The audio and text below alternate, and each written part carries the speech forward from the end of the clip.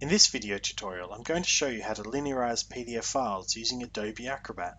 This feature is commonly referred to as Fast Web View. As its name suggests, Fast Web View allows PDF files to be streamed from an internet browser faster than normal PDF files. But how does it do this? Well, it reorganizes the objects in the PDF file so that the objects required for displaying page 1 are located at the top of the file, enabling it to be viewed before the entire file has been downloaded.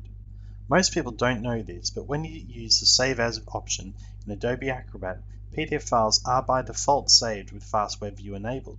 We can check to see if a PDF file has already been linearized by going to the Document Properties dialog.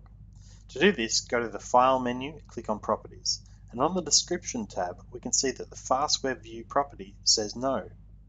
To enable Fast Web View for this PDF file, go to the File menu again and click on Save As and give the file a new name.